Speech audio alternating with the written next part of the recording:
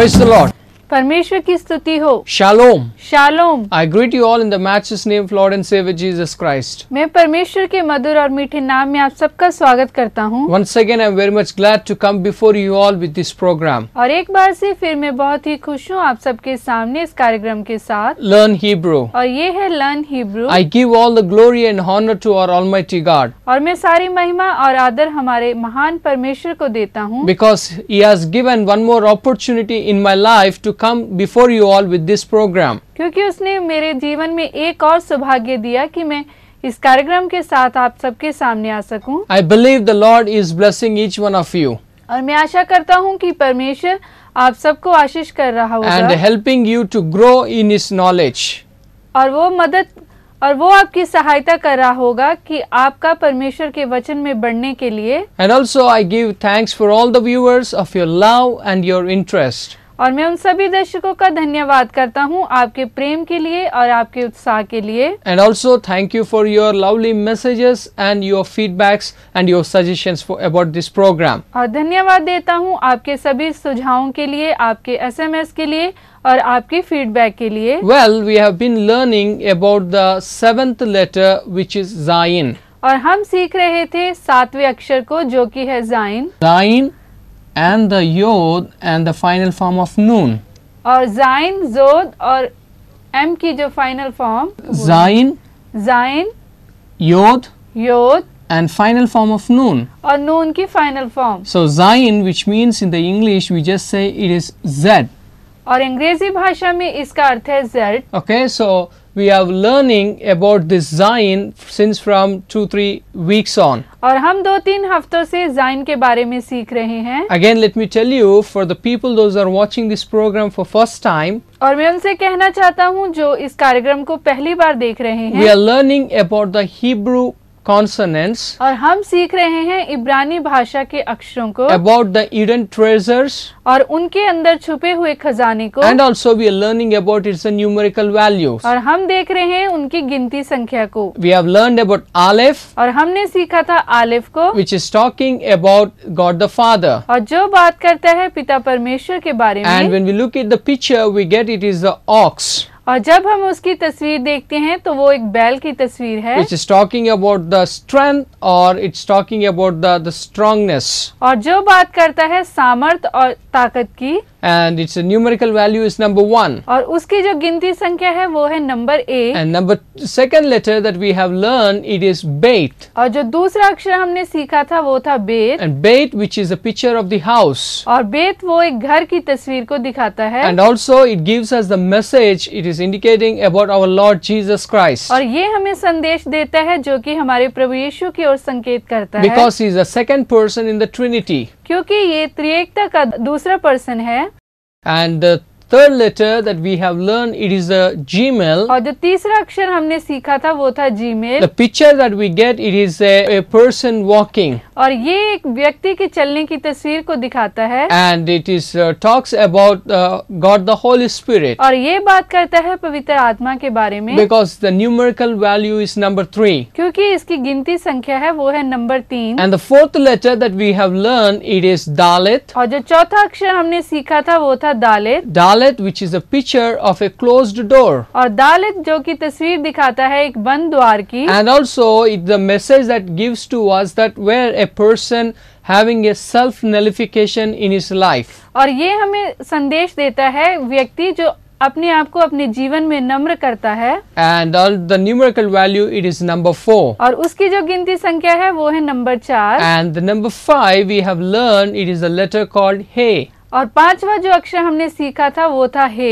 He, which is the picture that we get, it is the window. और जो इसकी तस्वीर है वो है एक खिड़की, where it talks about the expression. और जो दिखाता है भावना को। It talks about, breathing. और सांस लेना। So, and its a numerical value, it is number 5. और उसकी जो गिनती संख्या है वो है number 5। And the sixth letter that we have learned, it is Wow. और जो छठा अक्षर हमने देखा था वो था wow. Wow, wow, which is a picture of the hook, और जो कि एक हुक की तस्वीर को दिखाता है, or which connects, और या फिर जोड़ना, or bring the link. और एक दूसरे को मिलाना। So, and the message that we get, it is about the creation of this world. और ये दिखाता है इस सृष्टि की रचना को। And also it is a number of man in the Bible we see. और बाइबल में हम देखते हैं कि ये एक मनुष्य का नंबर है, Because man was created on the 6th day. क्योंकि आदमी की रचना की गई थी छठे दिन में। So that's the numerical value, it is number 6. और इसकी जो गिनती संख्या है वो है number 6। So well, we are learning about this 7th letter which is called Zayin. और हम सीख रहे हैं इस 7वें अक्षर के बारे में जो कि है जाइन। We have learned that it talks about the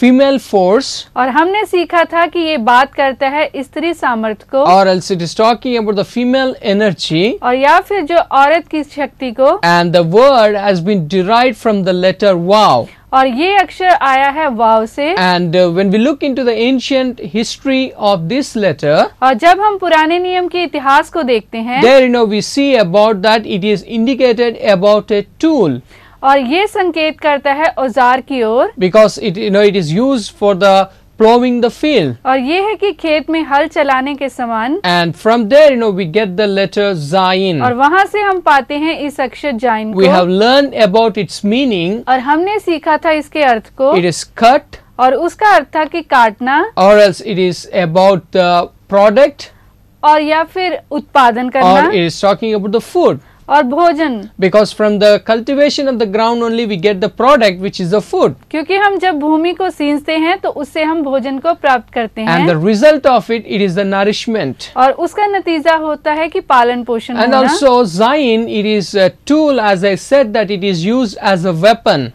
और ये जो जाइन है ये एक औजार है जो कि हथियार के रूप में भी उपयोग होता So है। we were learning about this, the Zayin, which is the number 7. और हम सीख रहे थे जाइन जो कि नंबर है 7। So number 7 is one of the most important letter or number in the Bible. और बाइबल में जो नंबर 7 है वो बहुत ही महत्वपूर्ण नंबर है। That's what we have begun of learning what the Bible talks about this number 7. और इसलिए हमने शुरू किया था इस अक्षर को सीखना कि बाइबल इसके बारे में क्या कहती We है। have learned about in the basing on Psalms 12 verse 6 and 7. और हमने शुरू किया था भजन संहिता 12 उसका पद 6 और 7 से। There we have seen that the word of God has been purified for 7 times. और वहाँ पे हमने पढ़ा था कि परमेश्वर के वचन को 7 बार शुद्धिकरण किया गया है। And it is the holy word as well as it is the purified word. और ये जो पवित्र वचन है और ये शुद्धिकरण किया हुआ वचन है। Because the Bible says the Lord's word is holy and pure.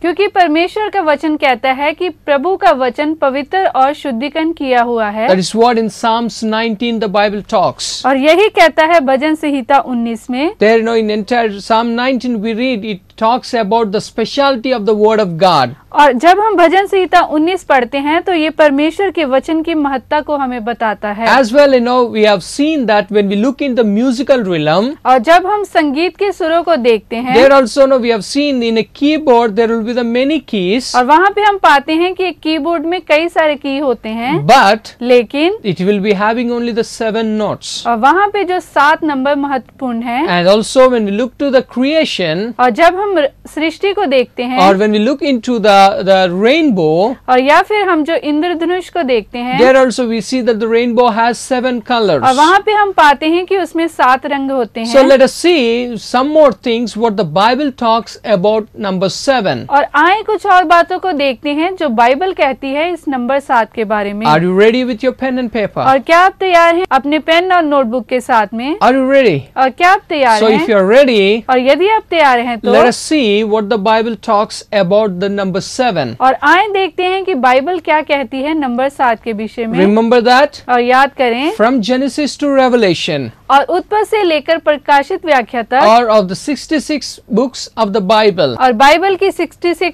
किताबों में हम देखते हैं there we see that it is talking about various things concerning number 7. और ये बात करती हैं नंबर 7 के बारे में बहुत सारी बातों If को। we keep on talk, it will be very much things that we see in the Bible. और यदि हम इसके विषय में बात करें तो बहुत सी बातें हैं बाइबल में जो हम इसके बारे में देखते हैं। In fact, I am not going to say all the things what the Bible says about number 7. और मैं आपको वो सारी बातें नहीं बताऊंगा जो बाइबल कहती है नंबर 7 के बारे में। But let us see the few things which are very important. और आए अब हम कुछ बातों को देखते हैं जो कि बहुत ही महत्वपूर्ण है। That we have to know and understand, and that we have to grow in the knowledge of our Lord Jesus Christ. और जो बातें हमें जानना, उन्हें समझना और परमेश्वर के वचन में आगे बढ़ने के लिए जरूरी हैं। As I said, और जैसे कि मैंने कहा था, there are many things are there which the Bible talks about number 7. कि बहुत सी ऐसी बातें हैं जो बाइबल कहती है नंबर 7 के बारे में।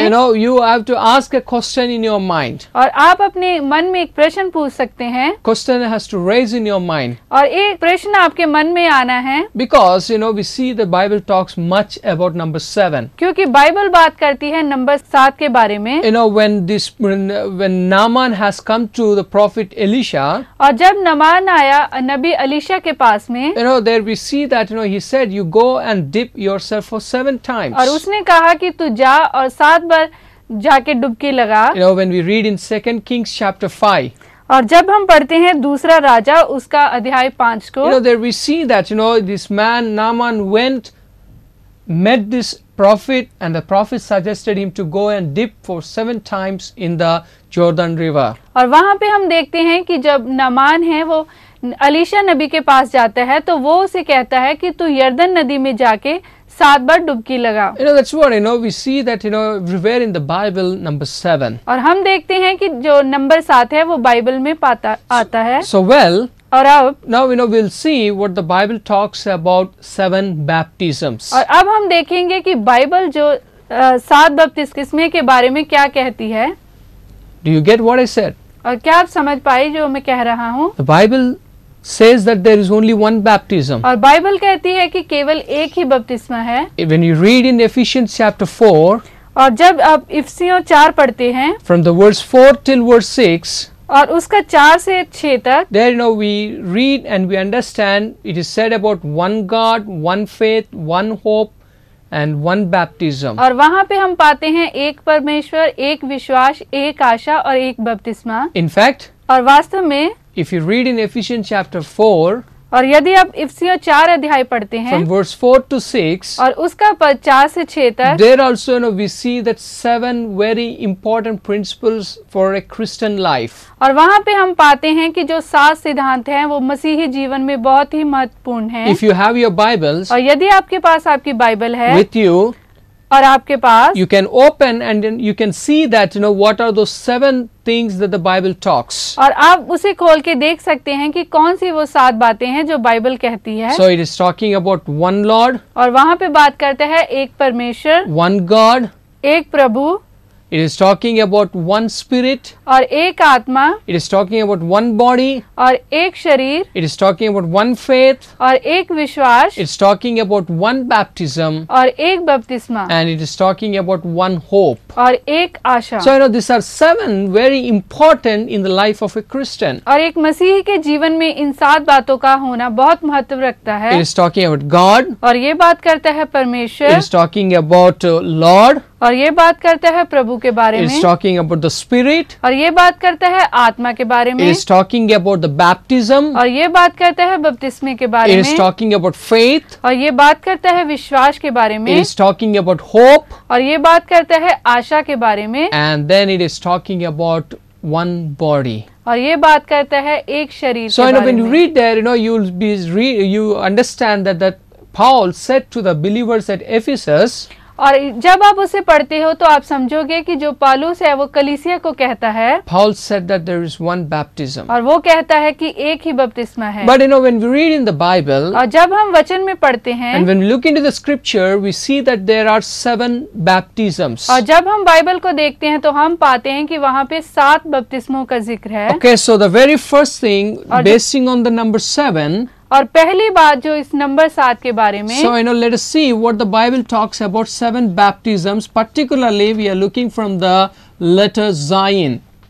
हम देखेंगे कि बाइबल इन 7 बपतिस्मे के बारे में क्या कहती है। In fact, I cannot able to describe everything for you. और मैं आपके लिए सारी बातों का विवरण नहीं दे सकता। That's what I just says that I'm just touching of that portion and other rest of the things that you have to work out. और मैं आपको केवल मुख्य बातों को बताऊंगा और आप बाकी बातों को अपने आप समझेंगे। And again, why I'm telling you all these things, particularly taking from this number 7. और क्यों मैं आपको ये बातें बता रहा हूँ, खास तौर पे इस नंबर 7 के बारे में। Because most of the people still have a confusion concerning the baptisms. और क्योंकि अभी भी बहुत से लोगों को उलझन है इस बपतिस्मे के बारे में। Some people they take baptism as a grant to enter into the heaven. और कुछ लोग बपतिस्मा इसलिए लेते हैं ताकि वो स्वर्ग में जा सकें। Some people they think that if I am baptized then I am ready to enter into the kingdom of God. और कुछ लोग सोचते हैं कि यदि मैं बपतिस्मा लूंगा तभी ही मैं परमेश्वर के राज्य में प्रवेश कर सकता हूँ। I'm not teaching you about this baptism. और मैं आपको इस बपतिस्मे के बारे में नहीं सिखाऊंगा। But I'm just talking about the 7 baptisms in the Bible. और मैं आपको बताऊंगा कि बाइबल जो 7 बपतिस्मे के बारे में क्या कहती है। Are you interested? और क्या आप इसमें दिलचस्पी रखते हैं? Do you want to write? और क्या आप इसे लिखेंगे? About the 7 baptisms. और इन 7 बपतिस्मे के बारे में। So let us see the very first thing that when you read in the 1 Corinthians. और जब हम पढ़ते हैं पहला कुरिन्थियों in chapter 10 verse 1 to 4. और अध्याय 10 उसका 1 से 4 तक। There we see it is talking about Moses' baptism. और वो बात करता है मूसा बपतिस्मे के बारे में। In fact, it is talking about the people of Israel. They are passing from this Red Sea. और वो बात करता है इस्राएली लोगों की जिन्होंने की लाल समुंदर से को पार किया। As God delivered these people from the land of Egypt. और जब परमेश्वर ने उन्हें मिस्र से गुलामी से छुटकारा दिया। And leading them to the promised land. और उन्हें वादे की जमीन पे लेके गया। Which He had promised for Abraham, Isaac and Jacob. और जिससे और परमेश्वर ने वादा किया था अब्राहम, आइजक और जेकब से। And almost after 430 years. और लगभग 430 साल के बाद God delivered these people of Israel from their captivity. और परमेश्वर ने इस्राएली लोगों को छुड़ाया। And led them for 40 years in the wilderness. और उन्हें जंगल में 40 साल तक चलाता रहा। But before that, we see that when you read in the Bible in Exodus chapter 14. और जब आप पढ़ेंगे निर्गमन अध्याय 14 को, there we see the people of Israel, they have crossed the Red Sea. और वहाँ पे हम देखते हैं कि इस्राएली लोगों ने लाल समुद्र को पार किया। And there we see it is the Moses' baptism when you read in the 1 Corinthians chapter 10 verse 1 to 4. और जब आप पढ़ते हैं पहला कुरिन्थियों अध्याय 10 उसका पद 1 से 4 तक, उसे कहते हैं मूसा का बपतिस्मा। The second one when you read in Matthew chapter 3 verse 10 and 11. और दूसरा जब मत्ती अध्याय 3 पद 10 और 11। So there we see that the Bible has said John the Baptist had talked about 3 more baptisms. और वहाँ पे हम पाते हैं कि यूहन्ना बात करता है 3 और बपतिस्मों के बारे में। Okay, when you read in the Matthew chapter 3 verse 10 to 11. और जब आप पढ़ते हैं मत्ती अध्याय 3 पद 10 और 11 को, there we see that he had talked about John giving the baptism in the water. और वहाँ पे हम पाते हैं कि यूहन्ना जो पानी से बपतिस्मा देता है। And then we see he said about that the one who is coming after me, he will give you the baptism in the Holy Spirit. और उसने कहा कि जो मेरे पीछे आएगा वो आपको पवित्र आत्मा में बपतिस्मा देगा। And as well as that he give the baptism to you in the fire. और साथ ही साथ वो आग का बपतिस्मा देगा। So that's what when you read here, you understand about the fire. और जब आप इसे पढ़ते हैं तो आप जान जाएंगे आग के बारे में। You understand about the Holy Spirit. और आप जान पाएंगे पवित्र आत्मा को। And also John the Baptist is giving the baptism in the water, particularly in the Jordan River. और यूहन्ना बपतिस्मा देने वाला बपतिस्मा देता है यरदन नदी में पानी से। So where Paul said that there is only one baptism. और पौलुस कहता है कि एक ही बपतिस्मा है। But here we see about John the Baptist is talking about 3 baptisms. और यहाँ पे हम देखते हैं कि यूहन्ना बपतिस्मा देने वाला बात करता है 3 बपतिस्मों की। Most of the people they misunderstand about these baptisms. और बहुत से लोग उलझन में पड़ते हैं इसे पढ़ के। Most of the people they talk about this fire of the Holy Spirit as it has come on the day of Pentecost. और वो ऐसे सोचते हैं कि बपतिस्मा लेने के बाद पवित्र आत्मा ऐसे आएगी जैसे पेंतिकोस्त के दिनों में आई थी। But here we see that the fire it is indicating about the judgment. और यहाँ पे जो आग है वो दिखाती है न्याय को। Okay, it is not talking about the Holy Spirit. और ये बात नहीं करती पवित्र आत्मा के It is बारे not में। talking about a person is being filled with the Holy Ghost. और ये जो आदमी का पवित्र आत्मा से भरने का बात नहीं करती। But you clearly understand, read and understand the context. और आप उसे ध्यान से पढ़े और समझें। When you understand the context, और जब आप उसे समझ जाएंगे, and then you will realize that it is the fire, it is indicating about the lake of fire, और तब आप जान पाएंगे कि ये जो आग है वो उस नरक की आग है, which is said in Revelation chapter 20 verse 15. और जो कि बताता है प्रकाशित व्याख्या अध्याय 20 में। In the verse 15 there we see that there's going to be a time where God will cast out the people who did not believe on Lord Jesus Christ. और वहाँ पे अध्याय 20 उसका पद 15 में पाते हैं कि परमेश्वर उन लोगों को आग की झील में डालेगा जिन्होंने उसको ग्रहण नहीं किया। So please understand और आप कृपया इसे समझें that the fire is not indicating about a person being filled with the Holy Ghost. और आग इस बात का प्रतीक नहीं है कि एक व्यक्ति पवित्र आत्मा से भर जाएगा। Okay, well, under this only, basing on this, we see it is talking again about another baptism where we see it is about the Holy Spirit. और दूसरा जैसे कि मत्ती अध्याय 3, 10, 11 में हम पाते हैं पवित्र आत्मा के बारे में। Okay, it is talking about most of the people they think that are you filled, did you receive the baptism of the Holy Spirit? लोग बात करते हैं कि क्या आपने पवित्र आत्मा का बपतिस्मा पाया है? I don't understand, in what sense, in what manner that they ask that question. और मैं ये नहीं समझ पाता कि वो किस तरीके से इस बात को पूछते हैं। They don't see the context of the passage. और वो वचन को अच्छी तरह नहीं पढ़ते। But they say what they feel and what they understand. और वो वही कहते हैं जो वो समझते हैं और वो जो अनुभव करते हैं। One of the principles that we have to learn when we interpret the Bible. और जब हम बाइबल को पढ़ते हैं हमें एक सिद्धांत को याद रखना होगा। That's what interpretation means what? और जो अनुवाद करने का अर्थ क्या है? The interpretation means it just understanding the mind of the author. और उसका अर्थ है कि जो लिखने वाले के मन को समझना। And then presenting according to his tone, not on our own understanding. और फिर उसी तरीके से उसको पेश करना, ना कि हमारे तरीके से। Most of the people they understand of what and they try to say it. और बहुत से लोग ऐसे करते हैं जो वो समझते हैं उसे वो अनुवाद करते हैं। When it is said about the Holy Ghost baptism, when you read in the 1 Corinthians chapter 12 verse 13. और जब आप पढ़ेंगे पहला कुरिन्थियों 12 का 13 में, there we see that we all will be joined in one spirit. और वहाँ पे हम पाते हैं कि हम सब एक आत्मा में जुड़ जाएंगे। It's like we all become as the body of Christ. और जैसे कि हम मसीह का शरीर बन गए। And then we see the fourth thing which is talking about again in the Matthew chapter 3 verse 10 to 14 where we see John the Baptist, he has given baptism with the water. और चौथी बात मत्ती अध्याय 3 उसका पद 10 और 11 में कि यूहन्ना बपतिस्मा देने वाला पानी से बपतिस्मा देता है। Okay, he gave the baptism. It is only giving an altar call for the people to repent. और वहाँ पे उसने बपतिस्मा दिया ताकि जो लोग अपने पापों का अंगीकार करें। It is again anticipating about the coming of Messiah. और परमेश्वर के आने के लिए अपने आप को तैयार करें। Okay, the fifth one. और जो पांचवी बात Matthew 20, 22 and 23. It is talking about the baptism of sufferings.